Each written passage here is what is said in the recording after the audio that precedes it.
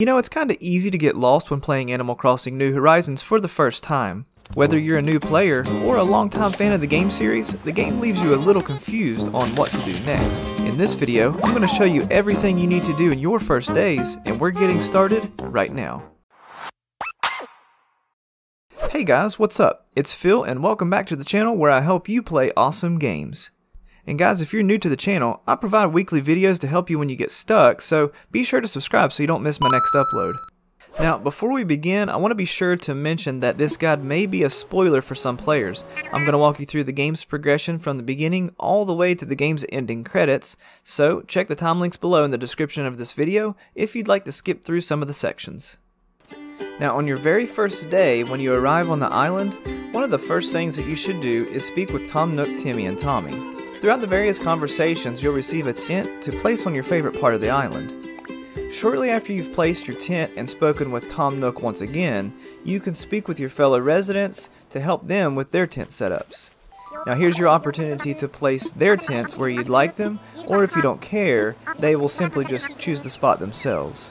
Next, Tom Nook will announce a celebration with the start of this new island community. However, he is short a couple of resources and asks you to collect about 10 tree branches for the campfire and 6 pieces of the native island fruit. You can find the tree branches laying under the trees or by shaking any tree repeatedly. If you run into any of the bees, you can attempt to run and try to get into one of the tents to get away. But you're most likely going to get stung, and if you do, it's really no big deal. You can go over to Timmy and Tommy and grab some medicine, and sometimes your fellow residents will give you some after talking with them and after they see that you've been stung by a bee. After you've given Tom Nook all the resources that's needed, here's where you'll be able to name your island. And just be sure to name it carefully as you won't be able to change it later. But regardless of what you do name it, the group of residents will all love it and be excited for the new name. During the celebration though, Tom Nook will announce the need for a resident representative and he'll appoint you to ensure the island prosperity. Hey guys, leave me a comment below and let me know who your first 2 villagers were. And then when you're ready for your first day to be over, you can speak with Tom Nook to receive a camping cot and then place it in your tent. You'll go to sleep for the night, and then when you wake up for day 2, you'll find that your game is now synced with your Nintendo Switch's clock, and you'll be introduced to one of Animal Crossing's most unique features, game progression with real-world time. Alright, so now moving on to day 2, the moment that you step out, time will begin to flow just as it does in real life. Tom Nook's going to be waiting outside to give you your NookPhone, the Nook Miles app. He'll introduce you to the Nook Miles and the Nook Miles program, and he'll provide an itemized bill for your island getaway package expenses. Now in order to progress further, you'll want to start by donating bugs and fish to Tom Nook. However, you'll need to find a fishing rod and a bug net in order to do so. So, head over to the Resident Services tent and speak with Tom Nook to participate in his free DIY workshop. After you've completed the workshop, he'll give you the flimsy fishing rod recipe. And then just as soon as you've crafted the flimsy fishing rod, Tom Nook will give you the recipe for the flimsy bug net. And now you've got a couple of tools that you can use to catch the bugs and fish. And then as you donate more bugs and fish to Tom Nook, you'll progress very rapidly towards the museum construction, which we're covering next. Now, as you donate more and more bugs, you'll start to realize that every one that you donate, you start to unlock more and more things, such as the flimsy axe. You'll unlock some DIY recipes for the bonfire, wooden stakes, some flower seeds, and then eventually, once you have 5 creatures donated, he'll give you Blathers' tent. And then once you make it to that spot of the game, you can take the museum tent and place it somewhere on your island. Hey guys, if you're finding value in this video, then please give it a thumbs up. Okay, so moving forward to day 3. Blathers will arrive and he'll be waiting for you in his tent for a visit. Instead of donating creatures to Tom, you'll now be donating them to Blathers. After you speak with him, you'll be tasked with donating about 15 creatures and or fossils to him. Once you have reached the threshold of about 15, Blathers will start the construction work on the new museum, and the construction will be completed the next day.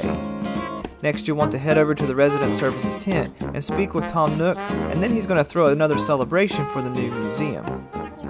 Okay, so the next primary task that we have is to upgrade your tent into a home. And in order to do that, you'll need to pay off your moving fees of 5,000 Nook Miles. Now, 5,000 Nook Miles may seem like a lot, but if you check your Nook Miles app, you can find some super easy tasks to do for the Nook Miles. Additionally, if you complete this step where you pay off your 5,000 Nook Miles, you'll also unlock the ability to redeem Nook Miles at the Resident Services Terminal. Okay, so now that you've paid your initial debt, you'll want to get another loan from Tom Nook. However, this next loan is to upgrade your tent into an actual house.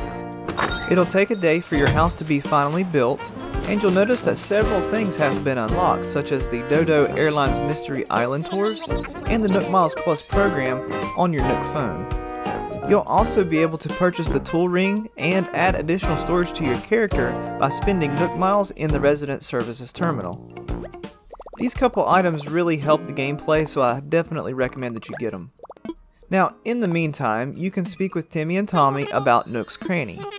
After you talk to them, you'll find out that you need 30 softwood, 30 wood, 30 hardwood, and 30 iron nuggets to complete the Nook's Cranny build. And then once you've collected all the items, go back to them and donate the items. And in return, they'll give you a building plot. And now you can choose the location of the new Nook's Cranny building somewhere on your island. Now at this point, iron nuggets can be hard to come by, so it may take you a little bit of time to do this, but if you're having issues finding more iron nuggets, then check out my other video on how to get them. I'll put a link in the description below. So once you find a spot for Nook's Cranny, it will be open the next day, but in result, this unlocks the Nook's shopping catalog at the Resident Services Terminal, and this is where it allows you to purchase items that you've already discovered for purchasing them again. Now, you may have already seen Mabel arrive on your island to sell some clothing items recently, and if she hasn't showed up yet, she definitely will.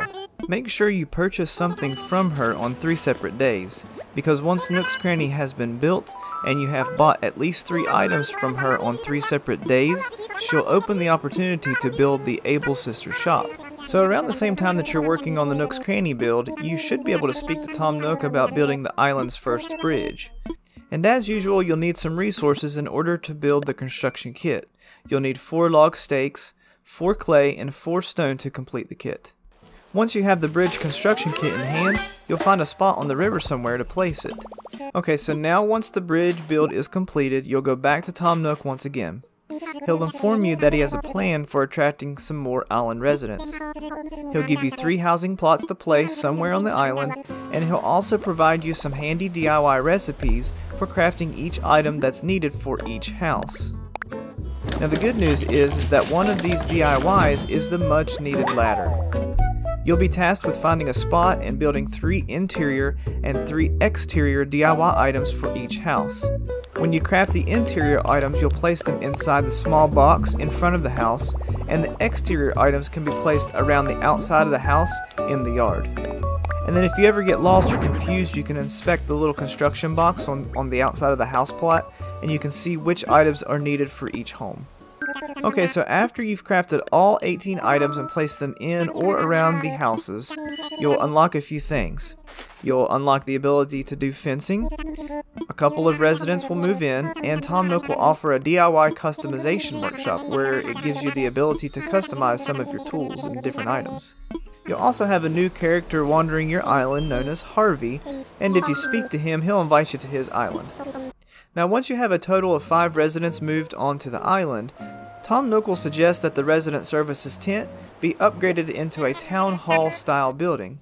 Now with this new building, you unlock the ability to build more bridges and inclines, you can move the already placed buildings, and it will open up some more home customization options for you. All you have to do is speak to Tom Nook after the building has been upgraded, and you can access these new features. And in addition to all of that, once you have the upgraded Resident Services building, Isabel arrives. So your next main objective to progress through the game is to attract more villagers to the island. Now one of the ways that you can attract more villagers to your island is by the campsite. So once you have the Resident Services building upgraded, you can talk to Tom Nook and ask, what should I do? And to make a long story short, he'll tell you that the campsite is the next thing that we need to set up on the island. He'll also tell you that you need 15 of the following items in order to build the construction kit. You'll need 15 softwood, wood, hardwood, and iron. Once you've placed the campsite down, you'll need to wait until the next day for the construction to complete. In the next day or two, a campsite visitor will arrive at the campsite and you can speak to them to invite them to stay on your island. You'll have to run between the campsite visitor and Tom Nook to seal the deal, and additionally, right around this time, you'll be able to speak to Tom Nook about placing down more housing plots for about 10,000 bells. Now, if you do need more help about adding villagers with the campsite, then be sure to check out my other video on that topic. So continue to place housing plots and adding additional villagers to your island until you have at least 8 villagers. But if you want to keep going to the maximum of 10 villagers, that's no big deal, you can do that. But your main focus coming up next is to get your island to a 3-star island rating. And here's where you've unlocked the ability for the island star rating system.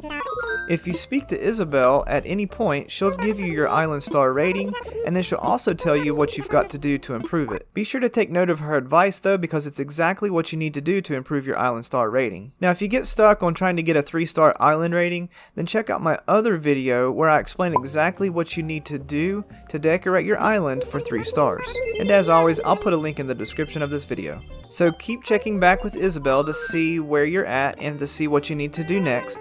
And then once your island does hit the 3 stars, I have a full series playlist on tips and tricks for Animal Crossing New Horizons, so be sure to check that out next. And if this video provided value to you, then don't forget to hit the like button and subscribe so you don't miss my next upload.